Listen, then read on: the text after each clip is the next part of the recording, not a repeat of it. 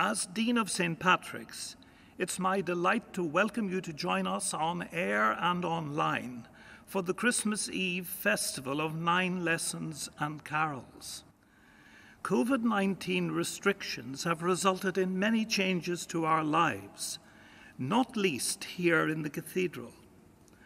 Whilst following the guidelines to the letter, the hope and joy of God taking flesh as an infant at Bethlehem continue to shine as brightly as ever. This heartwarming hope and joy are what we celebrate today through Bible readings and well-tuned music. It's my prayer that you'll become part of St. Patrick's Cathedral's offering of Christmas adoration and praise. On Christmas Eve, members of the large congregation gathered in the cathedral have given very generously to the charity collection. The proceeds have been distributed through the cathedral's community fund to charities in Dublin and throughout Ireland. I urge you to continue to be generous when calling to mind those less fortunate than we are. So let us now, filled with wonder, charity, and praise, set out on our journey to Bethlehem to adore our newborn King.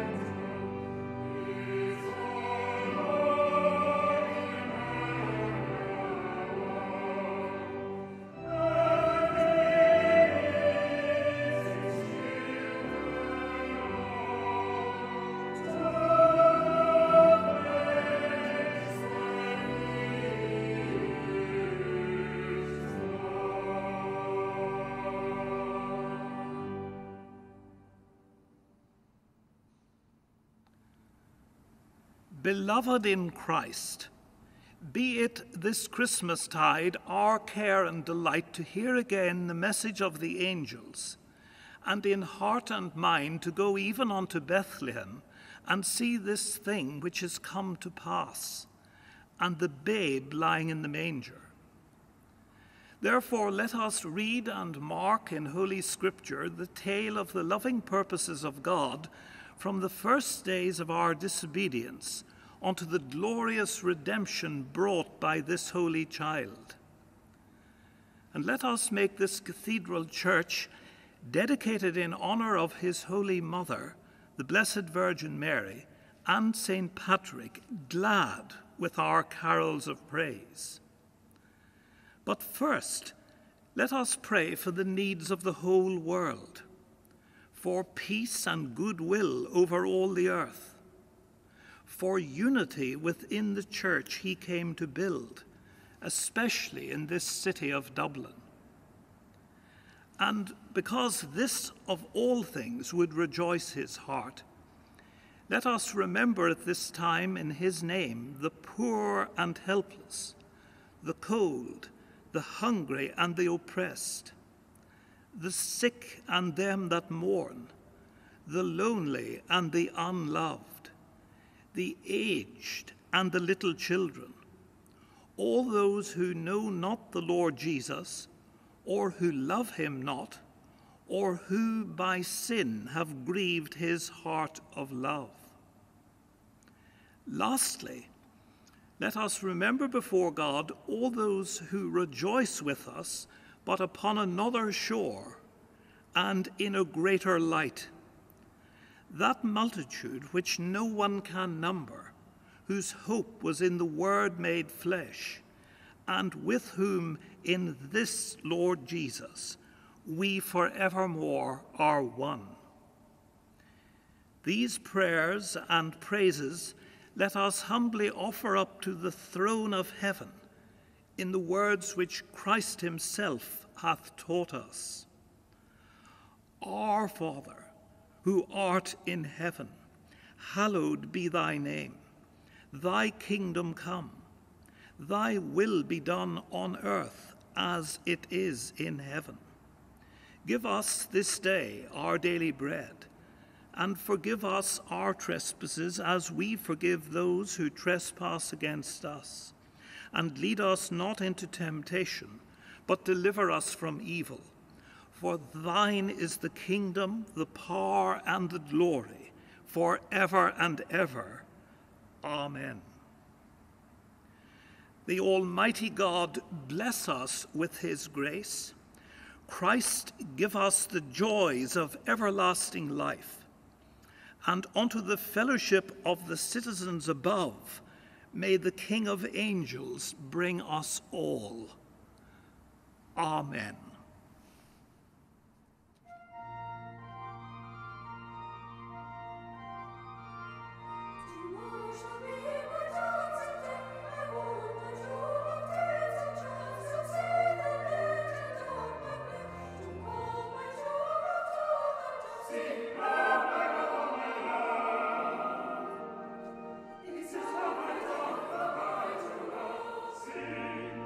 Sing, oh my love.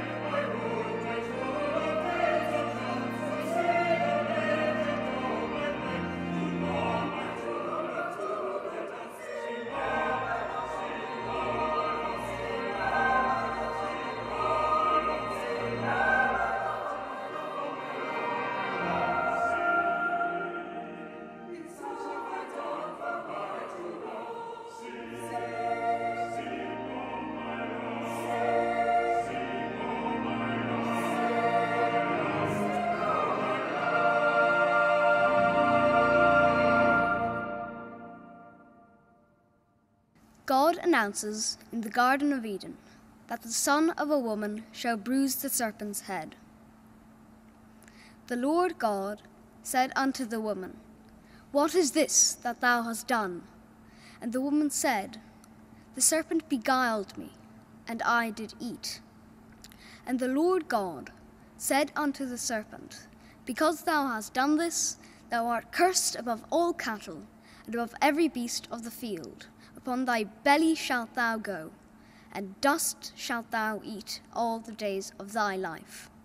And I will put enmity between thee and the woman, and between thy seed and her seed. It shall bruise thy head, and thou shalt bruise his heel. Thanks be to God.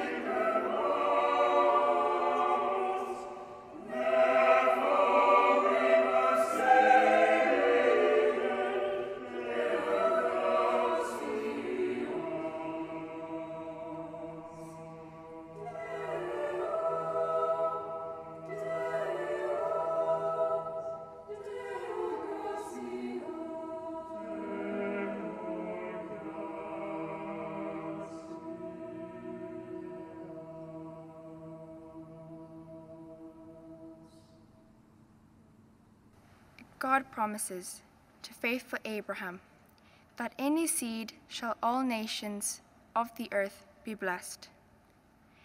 The angel of the Lord called unto Abraham out of heaven the second time, and said, By myself have I sworn, saith the Lord, for because thou hast done this thing, and hast not withheld thy son, thine only son, that in blessing I will bless thee, and in multiplying I will multiply thy seed as the stars of the heaven, and as the sand which is upon the seashore, and thy seed shall possess the gate of his enemies.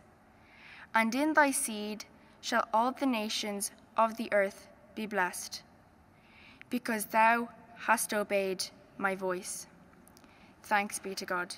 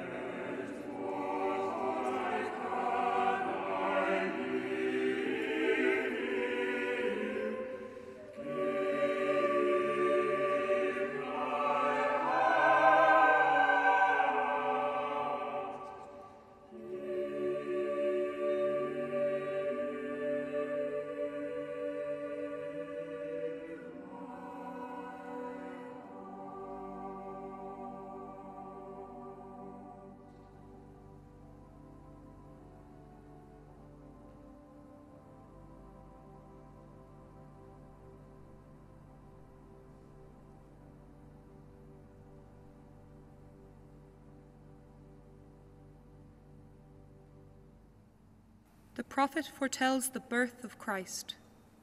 Thou hast multiplied the nation, and not increased the joy. They joy before thee according to the joy in harvest, and as men rejoice when they divide the spoil. For unto us a child is born, unto us a son is given, and the government shall be upon his shoulder, and his name shall be called Wonderful, Counselor, the Mighty God, the Everlasting Father, the Prince of Peace. Of the increase of his government and peace there shall be no end, upon the throne of David and upon his kingdom, to order it and to establish it with judgment and with justice from henceforth, even forever. The zeal of the Lord of hosts will perform this. Thanks be to God.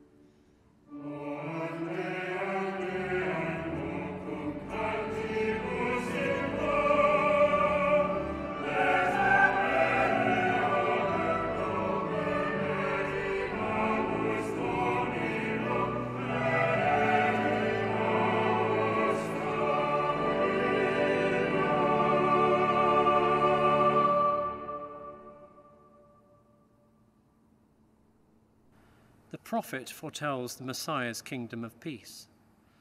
There shall come forth a rod out of the stem of Jesse, and a branch shall grow out of his roots.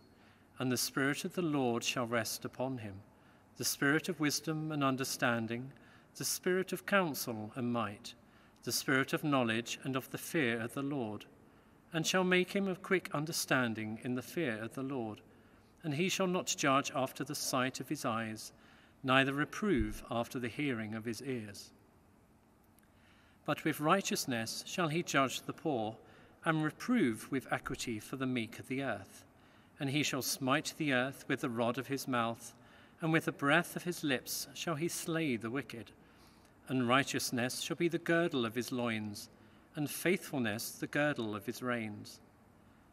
The wolf also shall dwell with the lamb, and the leopard shall lie down with the kid. And the calf, and the young lion and the fatling together, and a little child shall lead them. And the cow and the bear shall feed, their young ones shall lie down together, and the lion shall eat straw like the ox. And the sucking child shall play on the hole of the asp, and the weaned child shall put his hand on the cockatrice's den. They shall not hurt nor destroy in all my holy mountain, for the earth shall be full of the knowledge of the Lord, as the waters cover the sea. Thanks be to God.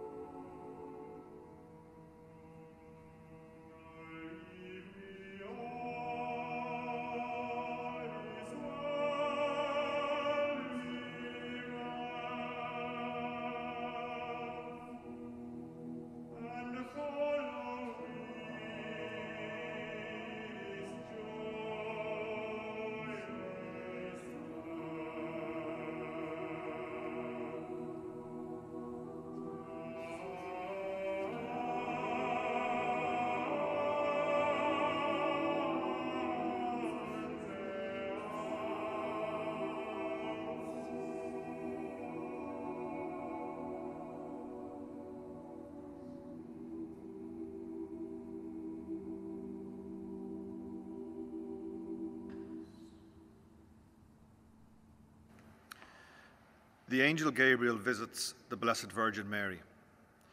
In the 6th month, the angel Gabriel was sent from God unto a city of Galilee, named Nazareth, to a virgin espoused to a man whose name was Joseph, of the house of David. And the virgin's name was Mary. And the angel came in unto her and said, Hail, thou that art highly favoured, the Lord is with thee. Blessed art thou among women. And when she saw him, she was troubled at his saying, and cast in her mind what manner of salutation this should be. And the angel said unto her, Fear not, Mary, for thou hast found favour with God. And, behold, thou shalt conceive in thy womb, and bring forth a son, and shalt call his name Jesus. He shall be great, and shall be called the Son of the Highest. And the Lord God shall give unto him the throne of his father David. And he shall reign over the house of Jacob for ever, and of his kingdom there shall be no end. And Mary said, Behold the handmaid of the Lord, be it unto me according to thy word. Thanks be to God.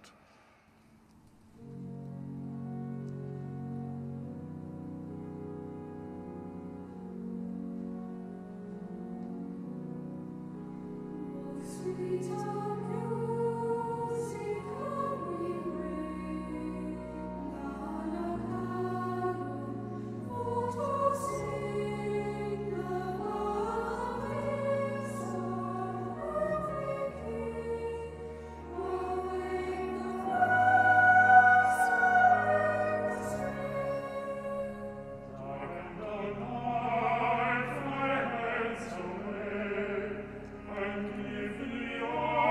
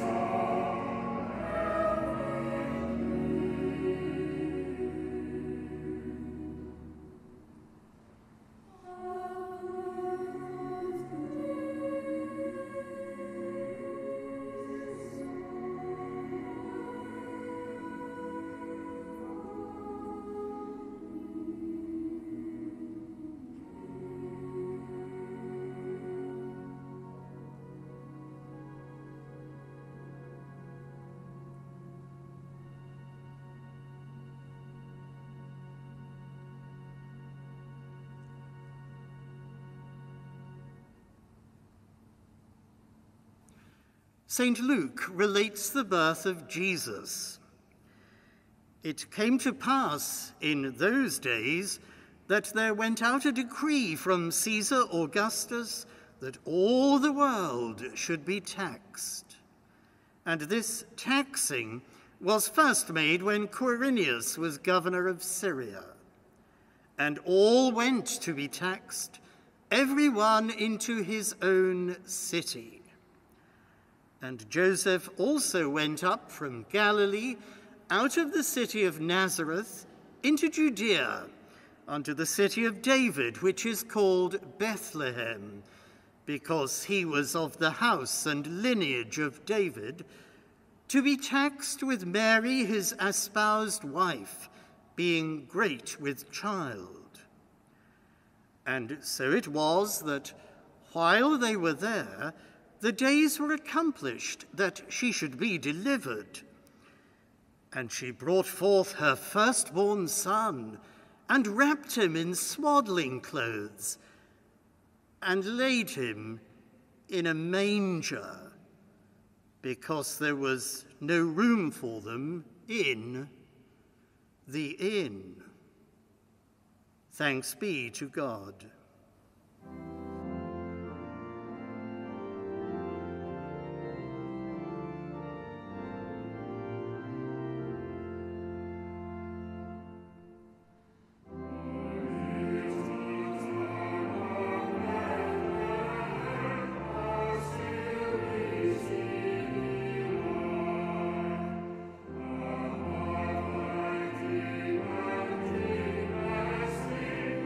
Stars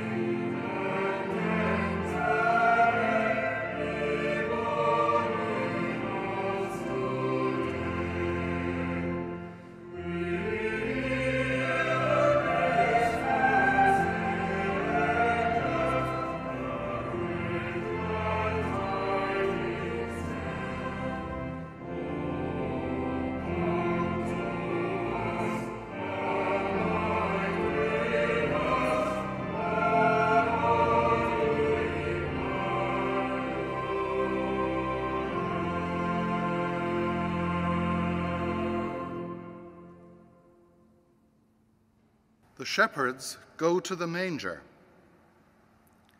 There were in the same country shepherds abiding in the field, keeping watch over their flock by night. And lo, the angel of the Lord came upon them, and the glory of the Lord shone round about them, and they were sore afraid. And the angel said unto them, Fear not, for behold, I bring you good tidings of great joy, which shall be to all people.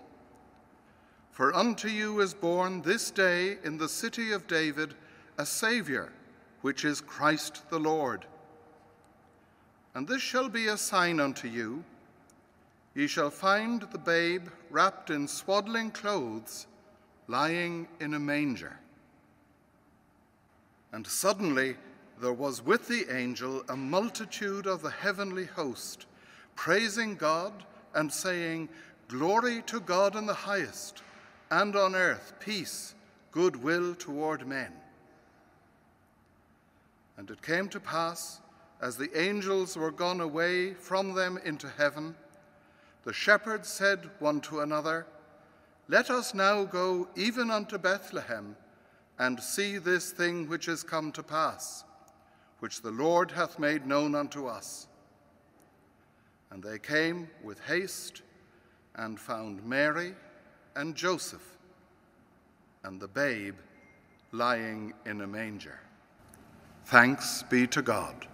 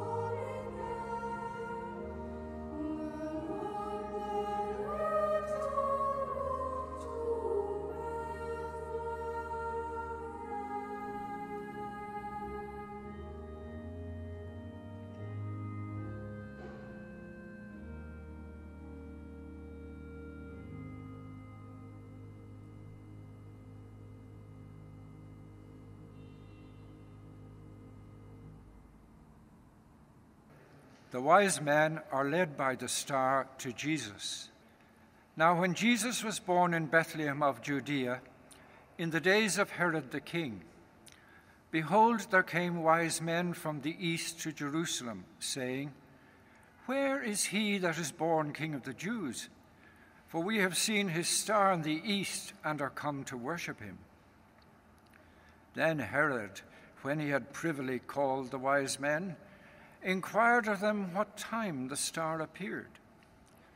And he sent them to Bethlehem and said, "Go and search diligently for the young child, and when you have found him, bring me word again, that I may come and worship him also." When they had heard the king, they departed. And lo, the star which they saw in the east went before them till it came and stood over where the young child was. When they saw the star, they rejoiced with exceeding great joy. And when they were come into the house, they saw the young child with Mary his mother, and fell down and worshipped him. And when they had opened their treasures, they presented unto him gifts, gold and frankincense and myrrh. Thanks be to God.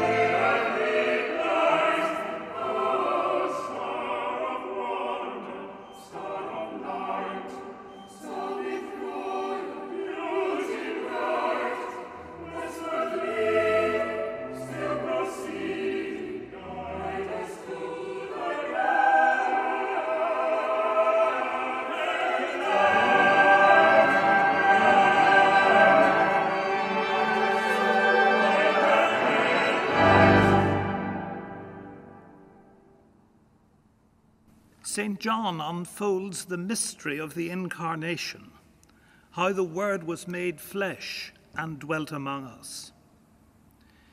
In the beginning was the Word, and the Word was with God, and the Word was God. The same was in the beginning with God. All things were made by him, and without him was not anything made that was made. In him was life, and the life was the light of men. And the light shineth in darkness, and the darkness comprehended it not. There was a man sent from God, whose name was John. The same came for a witness, to bear witness of the light, that all men through him might believe. He was not that light, but was sent to bear witness of that light. That was the true light, which lighteth every man that cometh into the world. He was in the world, and the world was made by him, and the world knew him not. He came unto his own, and his own received him not. But as many as received him, to them gave he power to become the sons of God, even to them that believe on his name, which were born not of blood, nor of the will of the flesh, nor of the will of man, but of God. And the Word was made flesh, and dwelt among us, and we beheld his glory, the glory as of the only begotten of the Father, full of grace and truth. Thanks be to God.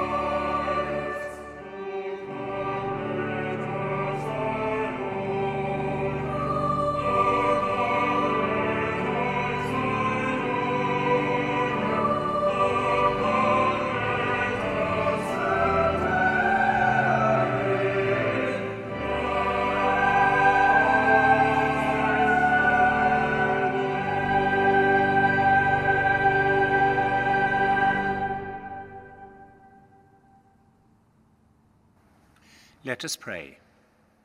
O God, who makest us glad with the yearly remembrance of the birth of thine only Son, Jesus Christ, grant that, as we joyfully receive him as our Redeemer, so we may with sure confidence behold him when he shall come to be our judge, who liveth and reigneth with thee and the Holy Spirit, one God, world without end. Amen. May he who by his incarnation gathered into one all things, both in heaven and on earth, fill you with his joy and peace. And the blessing of God Almighty, the Father, the Son, and the Holy Spirit be amongst you and remain with you always. Amen.